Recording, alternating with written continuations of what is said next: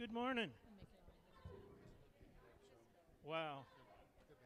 Good morning, everybody. Come on in, find a chair.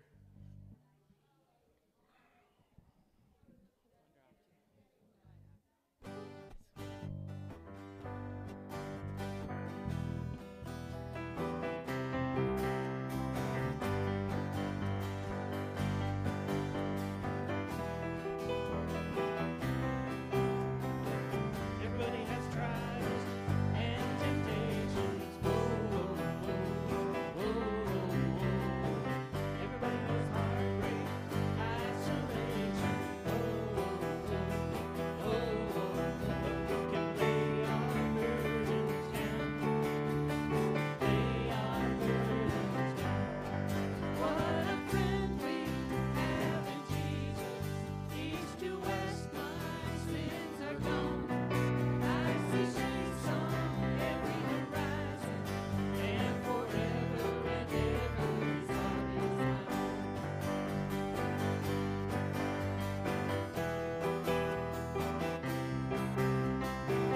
Everybody has fears, everybody's got worries. Oh, oh, oh, oh, oh, oh.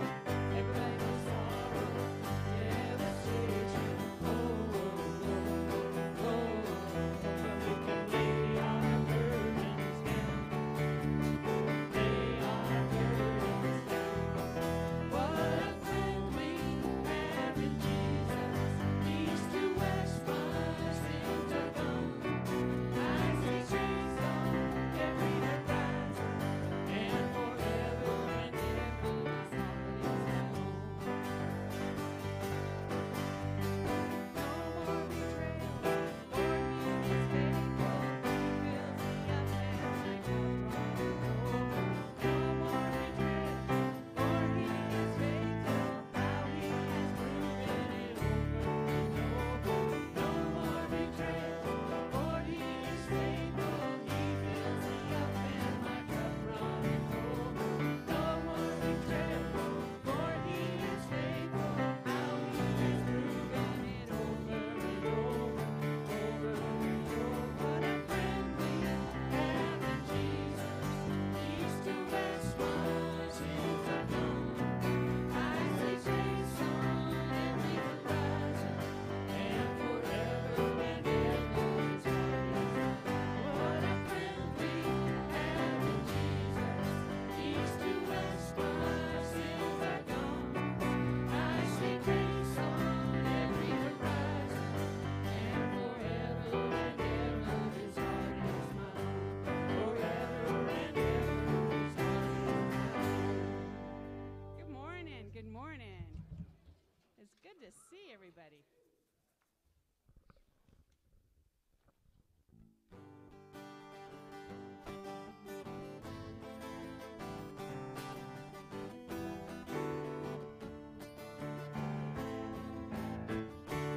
Let us draw near with our hearts full of faith.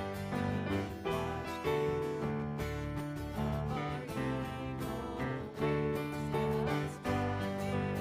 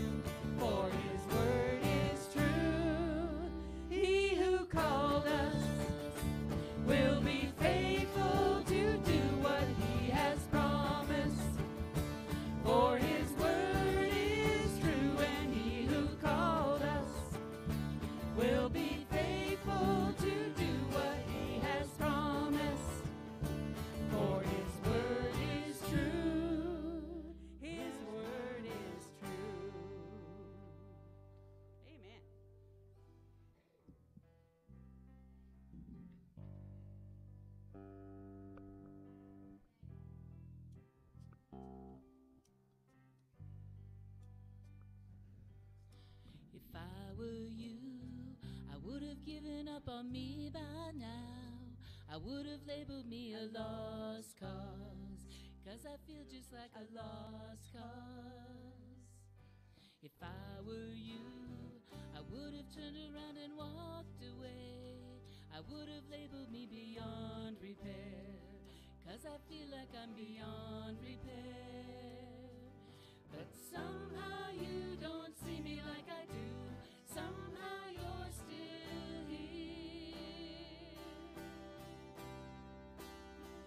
You're the God who stays, the God who stays.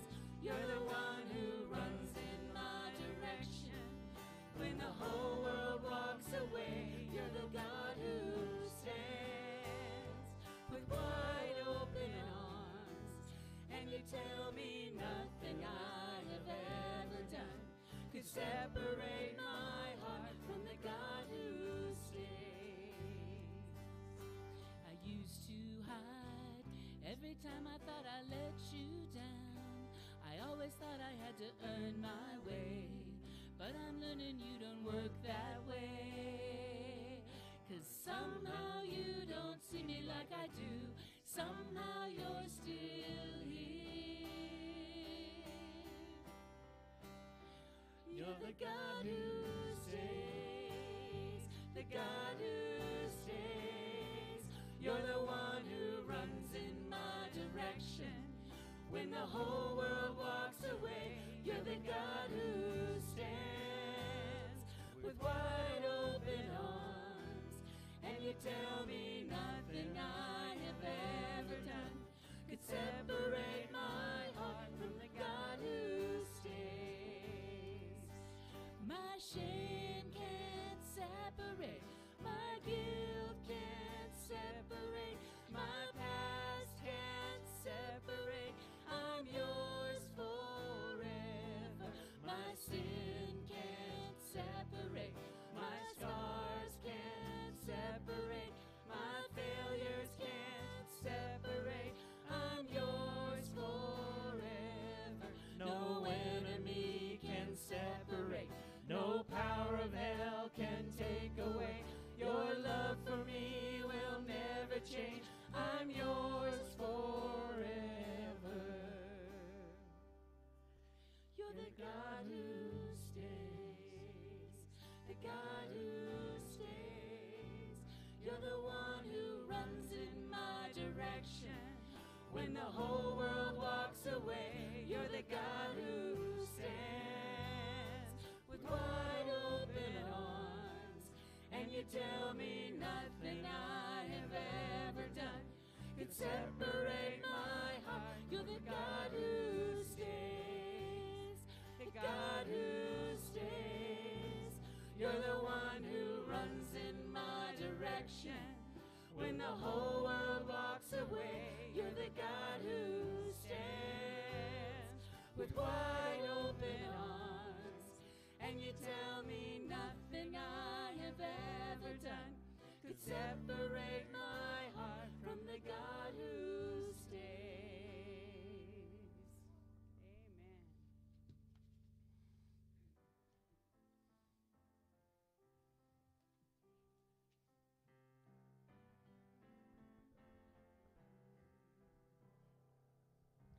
Take away the melodies, take away the songs I sing.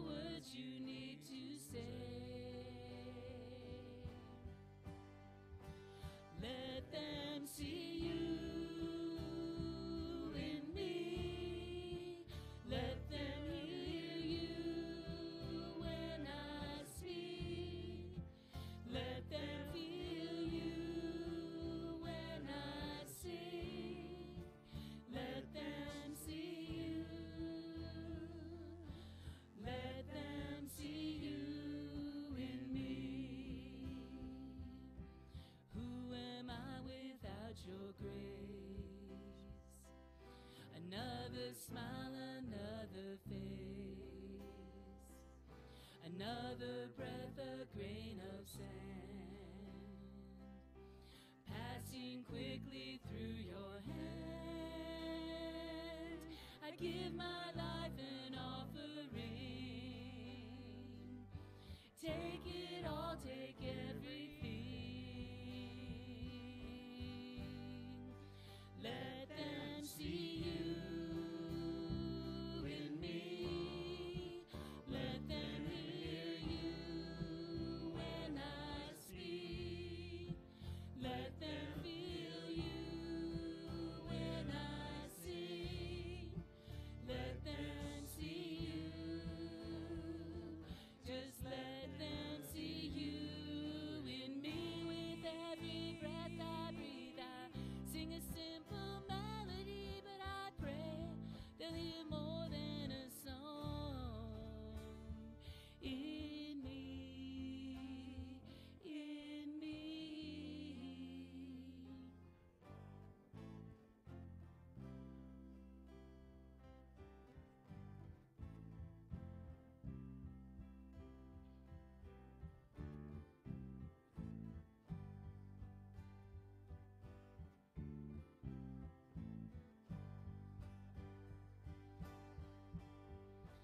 Let them see you in me. Let them hear you when I speak. Let them feel you when I sing. Let them see you. Let them see you in me. Let them hear you when I speak. Let them feel you when I sing. Let them see you. Let them see you in me. Just let them see you in me. Amen.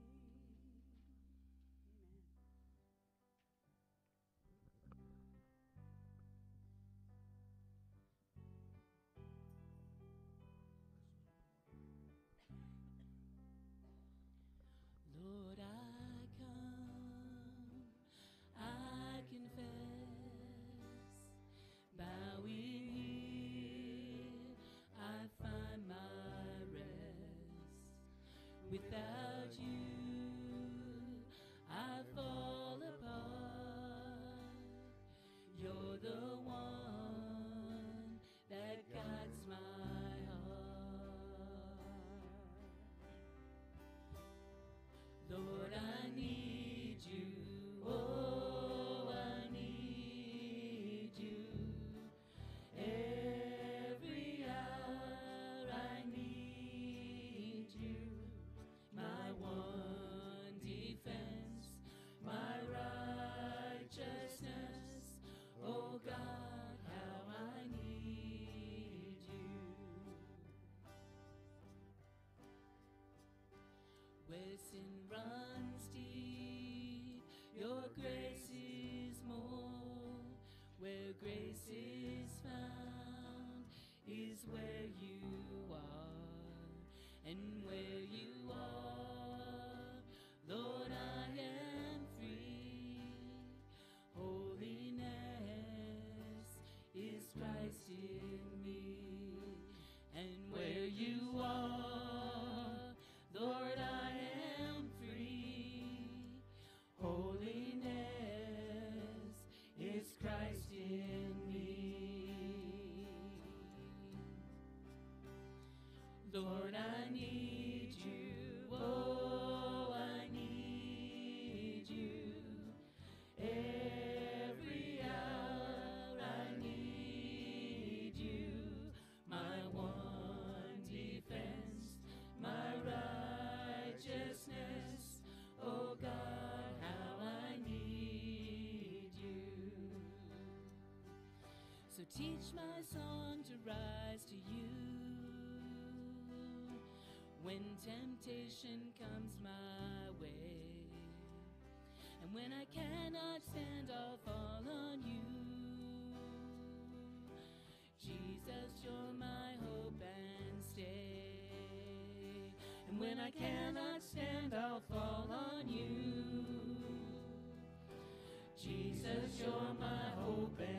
stay.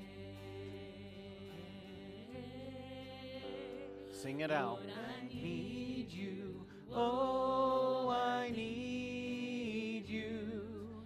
Every hour I need you. My one defense, my righteousness.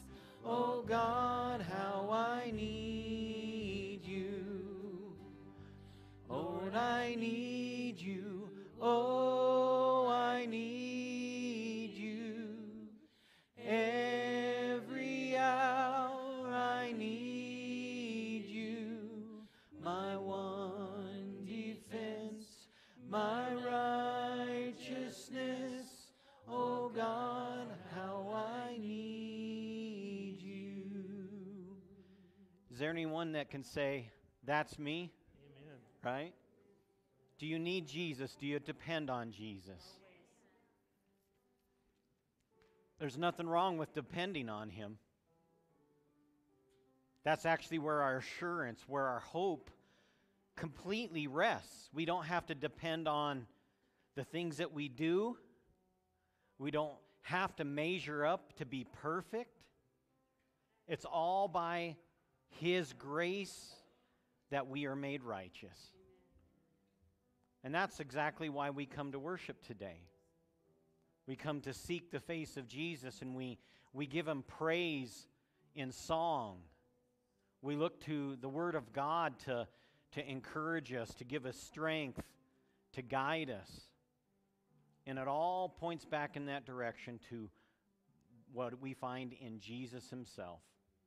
He's a secure foundation where we can, Proverbs speaks about being the righteous run into that tower, and Jesus is where we find our righteous, and that's why we're here to worship Him and praise Him today. I'm so glad that you've taken time to join us. Glad that you've come out on this beautiful Sunday morning. Thank you, worship team, for leading us in worship today. A few couple announcements I want to mention before we get to announcements on the screen.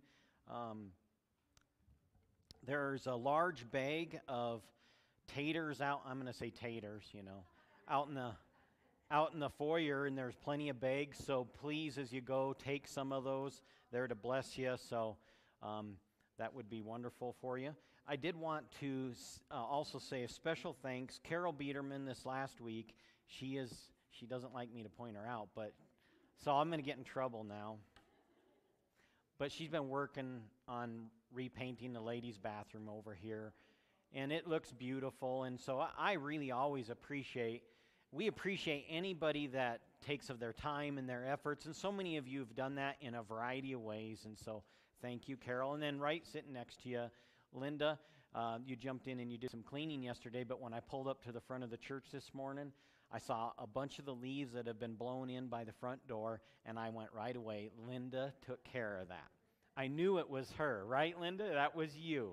You went the extra mile and took care of that, and so thank you very much. Those leaves have been sitting there all winter. They were covered by snow, and the snow was going bye-bye, and they were still there, so thank you so much. It is a wonderful day for us to come and worship Jesus. Something that we can do, we can come and we can be encouraged by each other. And we're going to be looking specifically at Hebrews chapter 10 this morning. And you're going to find the worship team has been zoning in on worship that comes from some of these scriptures, so that's very fitting as well.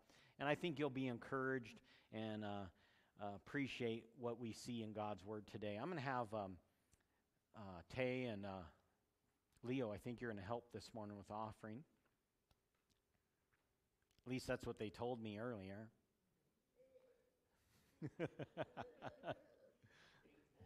Yeah. Yep. No, I actually asked them. They just volunteer very easily. Well, let's pray. Lord, we thank you so much. Lord, it is a blessing for us to come here today. And Lord, the songs that we sing, may be just more than words. May they be worship from our hearts in sincerity and truth. Lord, thanking you for all that you do for us. Not just your grace, but Lord, You provide continued provision for our lives in so many different ways. And Lord, part of what we do is we want to learn to be giving back to what you desire and for purposes. Lord, we thank you for the opportunities to be a part of missions. And this morning, as we see some information presented about CMA, I pray that this would challenge us. And Lord, may we learn to give deep, to realize that other people around the world need to know you, Jesus, to know you as your Savior. And this is just one of the areas that we can focus on. And Lord, we thank you for your incredible blessings. We pray all of this in your mighty name. Amen.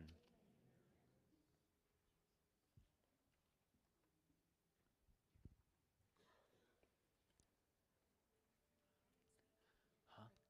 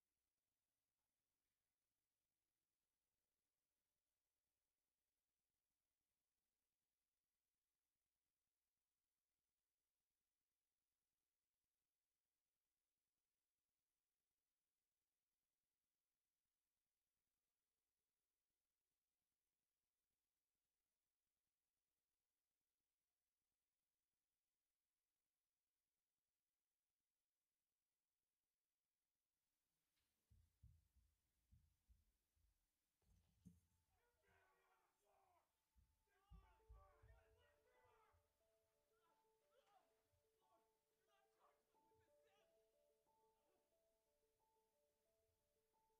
Today's the 23rd, so we have there's 1 more. Yeah. 30th is next week. Yep, you're good. So you're all good. Yep. Thanks, buddy. Saul, Saul, why do you persecute me? Who are you, Lord? I am Jesus, whom you are persecuting. CMA is a ministry that is committed to the Great Commission. We are not a fundraising organization. Run for the Sun is the only official fundraising effort we're involved in, and we give away more than we keep. None of the money raised is used to fund day-to-day operating expenses. And this message is the very message that we preach. If you confess with your mouth that Jesus is Lord, and you believe with your heart that God raised him from the dead, you will be saved. For it is believing in your heart that you're made right with God. And it is by confession of your mouth that you are saved. Everyone who calls on the name of the Lord shall be saved. How can they call on him to be saved unless they believe in him? We understand that no person, no church, and no organization is capable of reaching the whole world alone. But the scriptures make it clear that it is possible if those of us who believe work together, each doing our part. And how can they believe in him if they have never heard about him? Of the money raised, CMA keeps only 40%, which we use to reach out to bikers and others throughout the United States and around the world. We reach out in service and look for opportunities to let our light shine. We strive to demonstrate and share the unconditional love of Christ. We go to places where others don't or won't go. We reach out to bikers and others, from the hardcore to the weekend riders. We train our members in servant evangelism. We go, we serve, and we earn the right to speak. Annually, on average, CMA members touch 743,896 lives for Christ, with 9,487 people making a profession of faith in Jesus as their Lord and Savior.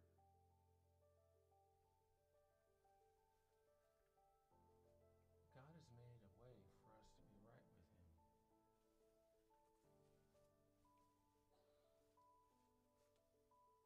We're made right with God by placing our faith in Jesus Christ. How can they hear about him unless someone tells them? CMA gives 20% of the money raised to Jesus Film Project. Their mission is to provide people with a life-changing encounter with Jesus through film in their native language. To date, the Jesus Film has been translated into more than 1,985 languages and shown in more than 225 countries. There is only one God, and he makes people right with himself, only by faith. How will anyone go and tell them without being sent? Working through Missionary Ventures International, CMA uses 20% of the money raised to provide motorcycles, bicycles, and other forms of transportation to indigenous pastors and evangelists around the world. To date, CMA has placed 7,309 bicycles, 8,347 motorcycles, 59 boats, 40 horses, 2 snowmobiles, 4 horse and buggies, 13 wheelchairs, and 13 camels to pastors working in 108 countries. When I think of all this, I, Paul, a prisoner of Christ Jesus, this is God's plan. Both Gentiles and Jews who believe in the good news share equally in the riches inherited by God's children. Both are of the same body, and both enjoy the promise of blessings because they belong to Christ Jesus. By God's grace and mighty power, I have been given the privilege of serving him in spreading this good news. CMA uses 20% of the money to support the work of Open Doors, providing Bibles, Christian training, Christian literature, and life support to persecuted believers in the world's most dangerous and oppressive countries. CMA's Run for the Sun has provided more than 3.3 million Bibles distributed in countries like North Korea, Syria, and Iran. Through Run for the Sun, CMA provides the funds necessary to train and support many projects that strengthen the body of Christ facing daily persecution. CMA's Run for the Sun is a place where you can invest and know beyond any doubt that you will be participating in something that will result in someone's life being changed. You can touch someone somewhere in the world for Christ, but the choice is yours. On Saturday, May 6th, 2023, CMA members across the United States will participate in the 35th Run for the Sun. Will you help us send the message of salvation through Jesus to your neighbor, to your parents, to your sons and daughters, and to the world? Will you support Run for the Sun?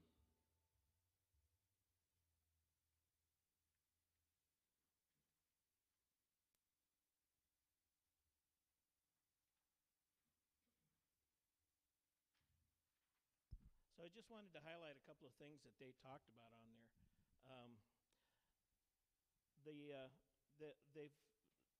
This year, well, last year we did over $5.7 million, and that was split 20% to Missionary Ventures, 20% to Open Doors, 20% to the Jesus Film.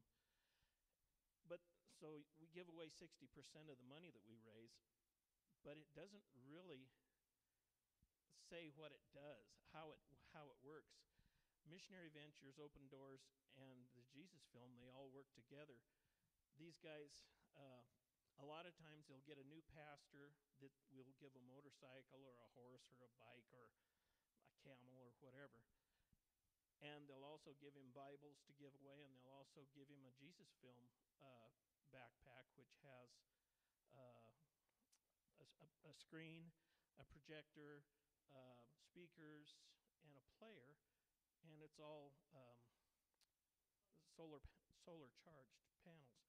And so instead of just going out and handing out a Bible or handing out a bicycle or whatever, they have this whole packet that they have, and they go out and they, go to places that we can't go. But the money that we're trying to raise this year is $6.3 million. We want to go over the $6.3 million figure because CMA's been doing this for 35 years. This will be the 35th year. And we'll have raised over $100 million. And given, like we said, 60% of that away. If we go over 6.3 this year, each one of our ministry partners will get $1.25 million. A couple of those, for Missionary Ventures, that $1.25 million, they figure there'll be a million salvations from that.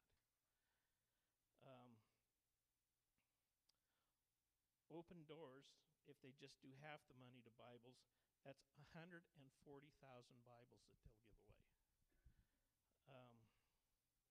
The Jesus Film Project, one of the things that he said was that there's over 1,985 languages, but I checked yesterday and we're over 2,050. So the money goes out there, and it really impacts a lot of lives. And it's something that's real easy to do out on the table out there. We've got a couple of, I forgot to bring one of those in. We have a couple of papers that say Run for the Sun on them. They're filled out. All you got to do is put your name and your amount on the back of it and leave your money with Lois. Yeah, Lois or somebody will be out there. And that's as easy as it is. We'll be doing this weekend and next weekend. There's a bunch of material out on the table that Lois and I and Dan and Lori use. But if there's something there that you like the looks of, ask us, and we'll probably be able to give you some of that. So.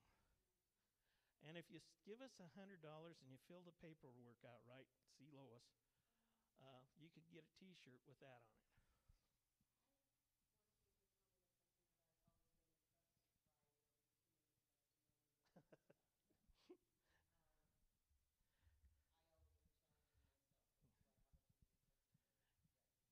So how many of you have heard our 2-minute testimony deal? I guess maybe we need to do that again this summer, Bill. Okay. All right. Well, the way the 2-minute testimony came about is you put your life story down into 2 minutes. You have 45 seconds of where I was, 45 seconds of how I met Christ, and then another minute-ish of what he's done for you and how you're using your life now. It came about because a lot of times back in the day, you would stop and we'd have ministries that we all did, and if you were motorcycle or hospitality or medical type ministry, you work on these guys' motorcycles or them, get them a Band-Aid or whatever, and say, now, can I have 2 minutes of your time? And so you'd do your 2-minute testimony. And when that was done, you'd say, was there anything there that sparked a fire? Can we pray with you? Can we do anything else for you? That's how the 2-minute testimony come about. So, I give it back to you, Bill.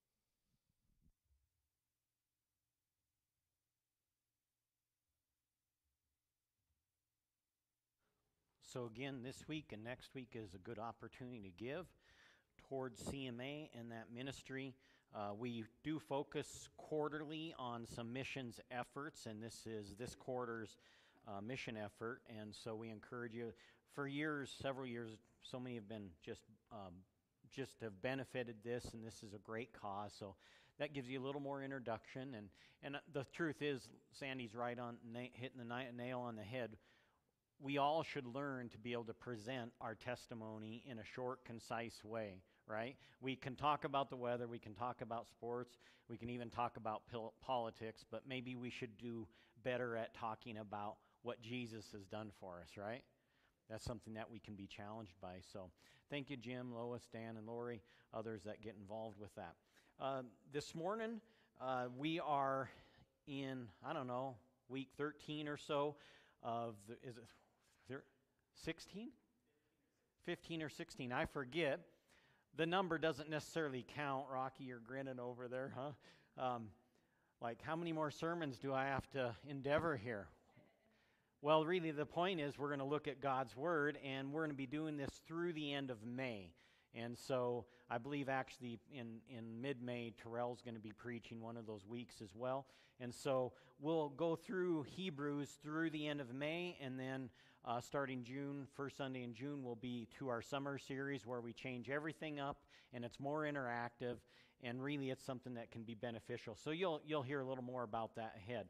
Well, in this Grit series, I want to point you to some very comforting words which actually have been a staple for Christians dating back clear to the first century, dating back to Hebrews' time and writing.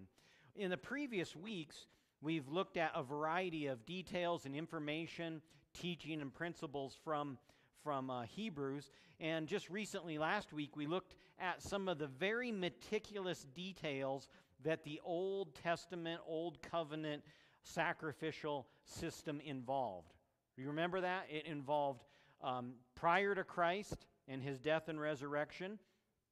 In order for sins to be atoned for, there was an entire litany of things that had to be done. We looked at some of the specifics of the temple, if you remember last week, and some of the diagrams, some of the minor, not just the minor, but the major details of measurements and all those different things. Well, that sacrificial system, it's all been made obsolete because of Jesus. I think that's something that you need to learn to understand, that we want to learn to understand from the book of Hebrews. The Old Testament and that system had important principles and practices, but it's actually made obsolete because of what Jesus has done. Now, I don't know about you, but there are certain items which are outdated or obsolete, and some of them are easy to let go of. Others, maybe you're one of those individuals where you want to cling onto something that you've had a long time. Anybody in kind of that predicament where you like it and you don't like the change and it's always going to be this way? Well, yeah, barely broken in. Well, I wanted to give you examples, digging into the time vault. This is a picture of me in 1987. No, that's not really me, but actually I had pretty curly hair like that. I didn't have glasses. Yeah, pretty close. Yeah, I could see better back then. But the one thing back in the 1980s and prior, you all remember it, is the good old telephone on a cord. Young people have no clue what it's like, right? Talk about obsolete. How many want to go back to your telephone on a cord? Me. Yeah. Yeah, now one thing that is true, these still kind of have a cord on us, don't they? Yes, they do. Boy, I'm seeing lots of heads shaking there. What was that? Yes, they can. You'd rather go back. Okay, so next week, get a hold of your phone provider and cancel it all. Some of you might remember this. Young people have no clue. Internet dial-up. You click the button and somebody want to mimic that noise? Oh, was that obnoxious or what? How many want to go back to that? Probably not. Okay. I think of, this is before my time. I remember seeing them a little bit, but 8-track. Because, 8-tracks, Now, here's another one that I remember. Go to that one. How many remember having to mess with those cassettes like that? Sticking a pen or a pencil in there. Well, I recall the days of being a paper boy where I was jamming to my Walkman, going down the streets early in the morning in the dark, delivering papers. and I was just enjoying myself. Once in a while I was chased by dogs, different things, but all of a sudden, you're cruising along, enjoying the music, listening to Petra back in 1985 or something, and all of a sudden the music gets distorted. You just stop and you open that little cassette player and then pop! Messes like that, and that just made it for a bad day. Actually, I don't want to go back to that. I like some of the, back in the 80s, if you talked about streaming services, you were like fishing, right? What's a streaming service? And someday somebody will be coming around, and days will come where they'll look back and say, streaming service? What are you even talking about, right? So the point here is pretty clear. There are certain items or things that become what? Obsolete. Some we want to hang on to. Some are even collectible. I get that. And you can make a lot of money off that Kenny Rogers A-track or something. It's possible. It really is. But there are some things that we want to learn to let go of. What is something else that's outdated, obsolete? Somebody. What's something that's outdated? That keyboard soon. Well, yeah. Or when you drive a car off the lot. It's not quite obsolete, but what's another example of something that's really obsolete? Payphones, I know. Yep. What was that? Pagers, yeah, because we have cell phones. They do the same thing and more. Blockbusters, yeah. Oh, that's for sure. Yeah, who wants to pull out a road map? Oh, my. You mean you don't like Siri or whatever telling you what to do? Oh, yeah, no service, yeah. So maybe a roadmap is a good thing, yeah. So maybe it's not always obsolete. So those are just different ideas. I think you get the picture. Well, all of that, it helps us to understand this. In light of the Old Testament covenant versus the New Testament and what we have in Jesus. Jesus has made all of those practices obsolete. And getting back to some of the biblical matters and what's important here is this old covenant sacrificial system, it became obsolete when? At the time of Christ's death and resurrection. Jesus actually, when he walked this earth and when he was teaching, he actually observed some of those very practices. But at the time of his death and resurrection, everything changed. The opening verses of Hebrews 10, we looked at those a little bit last week, they actually really emphasize this. I want to point you to a few of those verses 1 through 4. The law is only a shadow of the good things that are coming, not the realities themselves. For this reason, it can never, by the same sacrifices repeated endlessly year after year, make perfect those who draw near to worship. If it could, would they not have stopped being offered? For the worshipers would have been cleansed once and for all, and would no longer have felt felt guilty for their sins. But those sacrifices are an annual reminder of sins, because it is impossible for the blood of bulls and goats to take away sins. You see what kind of position we are in today? I came across this Bible scholar. He's someone much smarter than I. He presents this statement to help us understand this. Think about this for a moment. When the sun is behind, the shadow is before. When the sun is before, the shadow is behind. So was it in Christ to them of old. The sun was behind, and therefore the law or shadow was before. To us, under grace, the sun is before, and now the ceremonies of the law, these shadows, are behind you. They're vanished away. Doesn't that help put that together? I had to read that over and over a few times because it shows some depth here, but it demonstrates that something here. What is the constant variable? Is it the law? Is it the sin? No, it's Jesus, because he is the very Son of God. And he is the constant variable. The Old Testament practices, they pointed towards Jesus. Today, the cross of Jesus, we look back to it, and it's all because of him. I want to point you further in our text this morning in chapter 10 of Hebrews, starting in verse 11. And we're going to look at a couple important principles or thoughts here. Day after day, every priest stands and performs his religious duties. Again and again, he offers the same sacrifices, which can never take away sins. But when this priest, referring to Jesus, had offered for all time one sacrifice for sins, he sat down at the right hand of God. And since that time, he waits for his enemies to be made his footstool. For by one sacrifice, he has made perfect forever those who are being made holy. This is powerful and truthful. This is encouraging.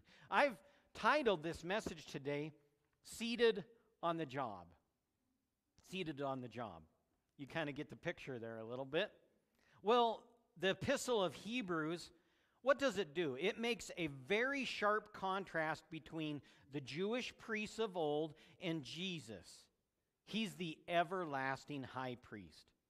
It is only through Jesus that had the right to sit down on the job.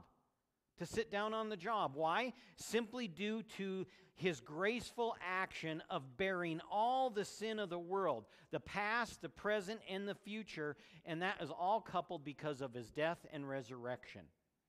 Jesus finished his work or his purpose, and it's the greatest act of love for all humanity.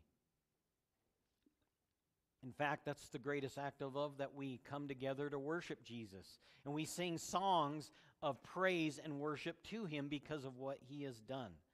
I want to illustrate this concept of sitting down on the job with you just for a brief moment.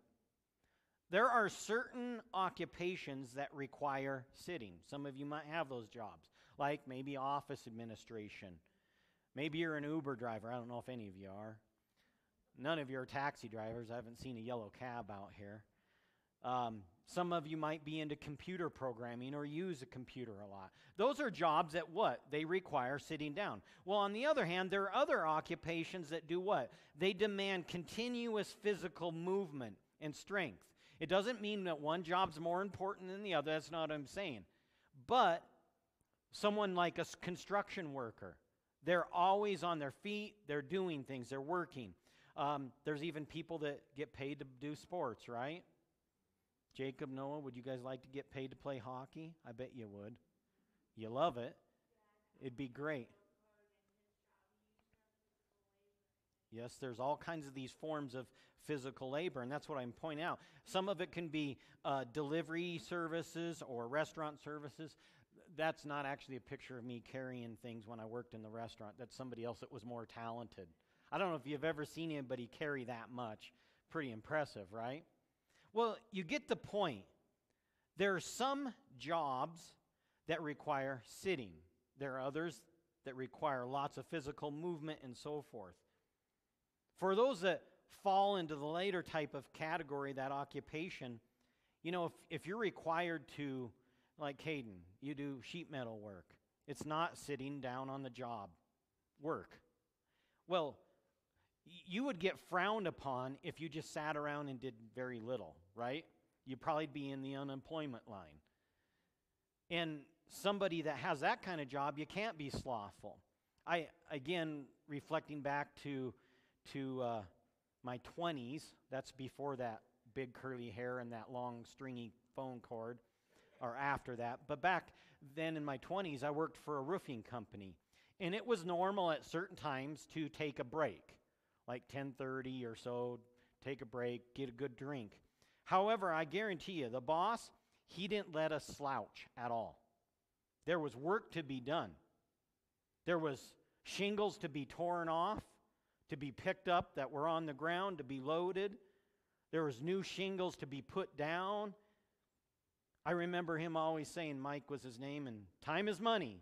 I bet some of you have heard that before. Maybe you've used that. Time is money, right? A lazy employee would be quickly unemployed. And so I learned that work ethic. So I want to point you to just 2 points with you today in the form of questions regarding everything here about Jesus and what is brought up from the New Testament and how we can understand it. The first one in the form of a question, does posture matter? Now, how many of times have you been told your posture matters? Right? Some of us here have been told to sit up, straighten up, pull up to the table, stand up straight, don't slouch, right? Have you done that? That was very good. They're sitting up nice and straight. Oh, right on cue, thank you. Oh, my. I wasn't asking you to really do that. I was just talking about something we've all used or heard. Sure. Well, if you think about it, the priestly duties under the Old Testament, the Old Covenant, they were never-ending duties. Never-ending.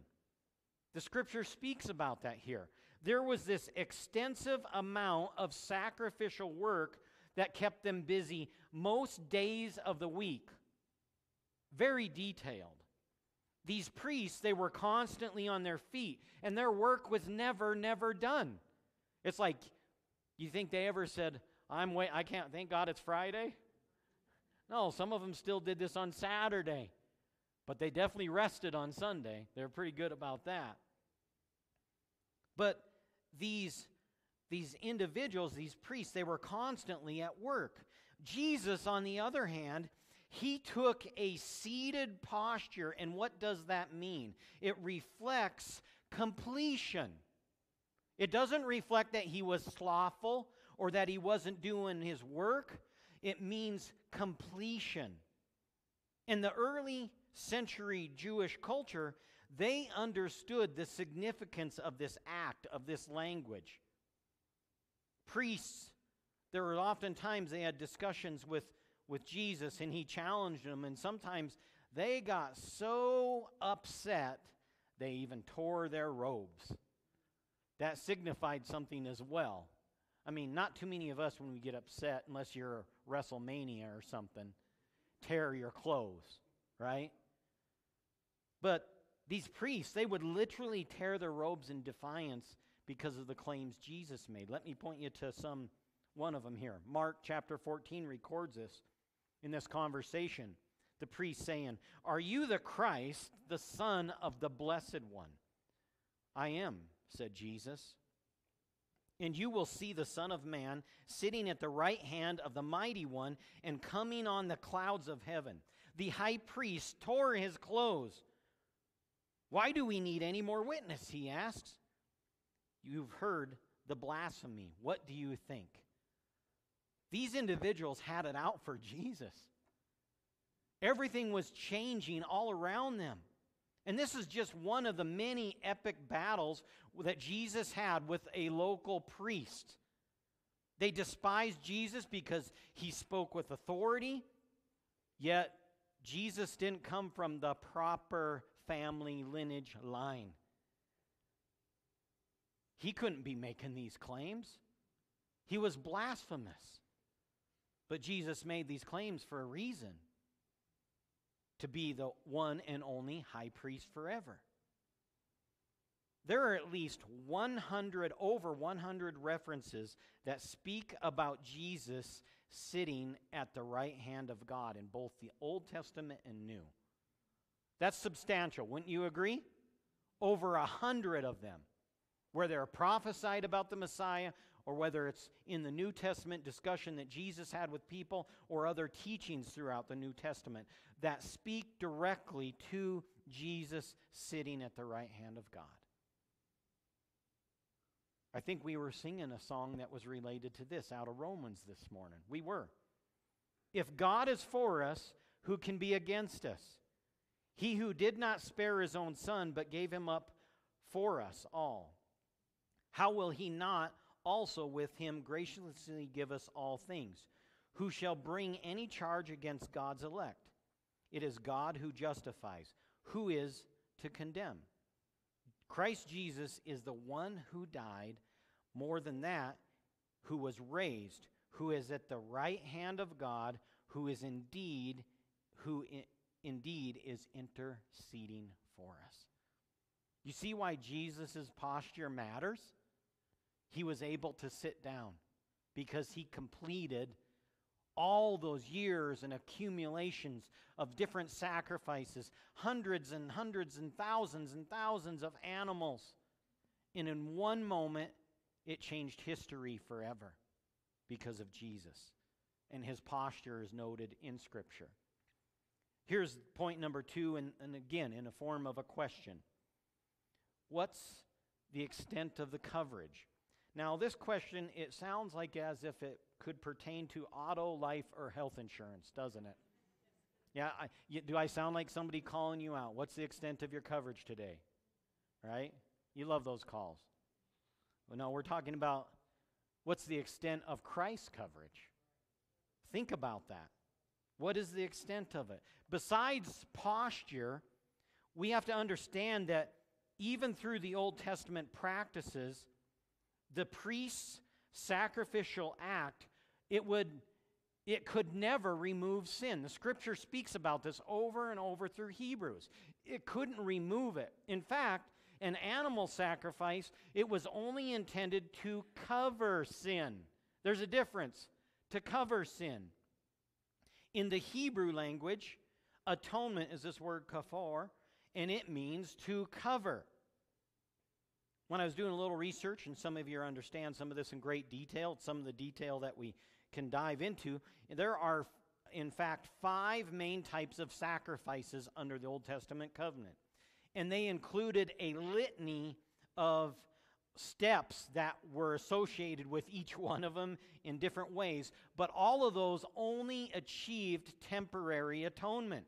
They would only cover sin for a short time or a day or a year.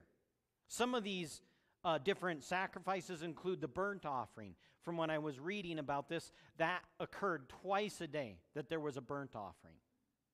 And there was a whole bunch of stuff that involved with it. Other offerings included what was called the peace offering, a sin offering, a guilt offering, and a grain offering. Sounds kind of elaborate, doesn't it? Sounds like a lot of stuff that had to occur for atonement that would never take away sins. So you have Jesus, on the other hand, because of his posture, his completed work, sin is what? Sin is taken away. Let me ask you a question. Which is better for us, folks? To have our sin covered or to have it taken away or removed? Yeah. Now, this is not to say we never sin. That's not what the Bible's teaching here. That's not what I'm presenting to you. Not at all. It's not to say that. Because the truth is, none of us can ever be perfect in this life. There's one. Jesus is the perfect one. What is the principle? The principle is that Christ's sacrifice is sufficient. It's fully sufficient, and it's not temporary. Instead of sins just simply being covered, through Jesus, our sins are taken away. Yeah. And as far as I know, you can't kind of track that, can you? The east to the west. You can just keep going and going. And that's how God thinks of our sin because of what Jesus has done. Thank you, Lord. Amen. The fact that Jesus completed his work, it gives us as Christians our great hope, the greatest hope. And so what we're learning here from Hebrews is, just like these Hebrew Christians, here's what's important. You and I can also persevere. We can learn to persevere in our faith, and as our faith develops in our life, because what that does, that develops grit and tenacity. It means I'm going to follow Jesus because he is always faithful. He washes my sin away. I can rely on Him. I don't have to go through certain ritualistic practices for my sin to be covered. I can go directly to Jesus, and He is the once and for all sacrifice. You see why we're singing a song like today about our righteousness being found in Jesus? Our confidence rests in Him. That's why in this room today we were singing, Lord, I need you. Right? We depend on Him. Lord, I need you. He is our righteousness. I want to close this morning with a few more verses out of chapter 10 with you. They're on the screen as well. One of the songs that the worship team chose, I'll give you this, Lois. We were contacting and planning this beforehand, so I knew it was coming, so it wasn't a surprise. She wasn't stealing the thunder. Comes right from these verses here in chapter 10, starting in verse 19. Therefore, brothers, since we have confidence to enter the most holy place by the blood of Jesus, remember that's a reference to the tabernacle, the most holy place. Who went into there? Only a high priest once a year. And so we read here, we have confidence to enter the most holy place by the blood of Jesus, by a new and living way opened for us through the curtain that is His body. And since we have a great priest over the house of God, let us draw near to God with a sincere heart, in full assurance of faith, having our hearts sprinkled to cleanse us from the guilty conscience, and having our bodies washed with pure water. Let us hold unswervingly to the hope we profess, for He who promised is faithful. He is faithful. And let us consider how we may spur one another on towards love and good deeds. Let us not give up meeting together, as some are in the habit of doing, but let us encourage one another, and all the more as you see the day approaching. How many are looking forward to Jesus coming back? Do you know what? As we are waiting and we're wishing and we're hoping for that, we have something that we should be about doing. We shouldn't neglect gathering together, being around other believers, and also we need to be about encouraging each other. We have to remember from the scripture here, it's simple. We can draw near to God because of Jesus. When I think about this on a level that, under the Old Testament covenant, they dealt with these peace and sin and guilt offerings. Do we ever wrestle with guilt? Yes, we do. We know that, is it Romans? There's no condemnation, though, for those who are in Christ Jesus. Even though we may sometimes wrestle with guilt, we have to understand Jesus is the one that we run to. Our sins find their cure in Jesus. I don't have to go and sometimes I wonder if we take ideas or concepts under the Old Testament covenant and we apply them to New Testament living and we think, if I go to church or if I say this or I do this, I can get my guilt taken away.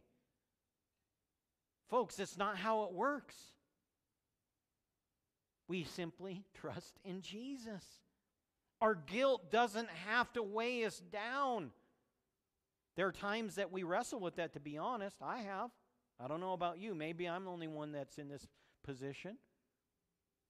Because I'm not perfect. God is still working in me, and the scripture says that we are still being made what? Holy. That means we're not perfect. His perfect work is still perfecting a work in my life. Amen.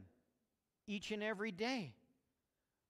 But if you're one here that struggles with guilt today, I want you to be encouraged by God's word. Because Jesus sat down at the right hand of God, we can simply come to Jesus. Do you realize there's a prodigal in all of us? I'm a prodigal, folks. We are. All have sinned and fall short of God's glory. Everyone. However, The good news is we can draw near to God unashamedly because Christ's completed work. That is what makes what Christ has done special for all of us. We can draw near to God. And we can do that confidently. We don't have to bear all the burden of the guilt. He bears that. And for that reason, I'm grateful for Jesus. I hope you are as well today. And I pray that you can be challenged and that you can grow in tenacity and grit and perseverance in your life. Because we're never promised roses, folks. We're not promised roses. But we're promised, and we know that Jesus is always faithful. I appreciate his faithfulness. I'm a church boy. I grew up hearing and singing that song, "Great is thy faithfulness." Isn't it true? His faithfulness is true to this day. And actually, in fact, Hebrews 10 reminds us that he is faithful. So I want to encourage you today. Develop grit and perseverance in your life and in your faith. Keep pressing forward, following Jesus. It's worth every moment. It's worth every moment. And do know this. The guilt, that all rests on him and what he's done. Aren't you thankful that you can draw near to God? I am thankful I can draw near to God. It's unlike what the old covenant was. One person going into one room once a year. Guess what? We can all do that now because of Jesus. Let's pray together. Lord, today, we thank you for your word, and your word points us to these important truths. Lord, we thank you that you are seated at the right hand of God. Lord, our righteousness depends fully on you. And Lord, I pray today that we, like the imagery describing here in Hebrews, is that our guilty consciences can be washed. They can be washed because of what you have done. Lord, we thank you that you provided the once and for all sacrifice. And Lord, I pray that we will take the important message that is here today. And we understand, Jesus, that you are not lazy. You completed a work after centuries of sacrifices. You completed it. And Lord, today, that's why we're here. That's why we live each and every day to praise you. We thank you that you sat down on the job. Lord, I pray that we would be people that would find ways to encourage each other right now. We'd find ways to encourage and inspire and come alongside others because we know, Jesus, you're coming back someday. And we have some responsibility in this. Might we be an encourager to another. We pray this in Jesus' mighty name. Amen. Go draw near to God each and every day. Blessings to you.